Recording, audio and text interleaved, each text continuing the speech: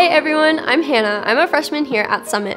Today we thought it would be a cool idea to answer some of your frequently asked questions about our school and just share a little bit more detail about what Summit is up to. What do the students do for fun in their free time? Well, obviously this is completely up to the individual student, but I can give you a few examples. Summit is a school, so of course there's homework to think about. Beyond that, a lot of us love to spend our time on creative things. My classmates are painters, writers, photographers, musicians, and more. So there's always something creative going on. What does Unplugged mean?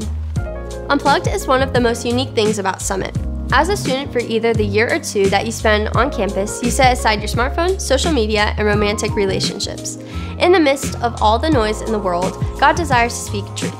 We believe that deciding to be unplugged turns down the internal noise and creates space for you to focus on things that matter most. What kind of classes does Summit offer? I'm taking classes on a pretty wide range of topics. Some include Christian theology, leadership, biblical interpretation, Old and New Testament surveys, and more. We also get to take one elective course each semester. Is Summit accredited?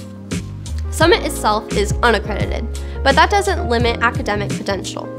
Not only do a handful of schools across the U.S. and now internationally accept all of Summit's credits for continued education, but you can also dual enroll at Lancaster Bible College while at Summit and graduate in 2 years with a Summit diploma and an associate's degree from LBC.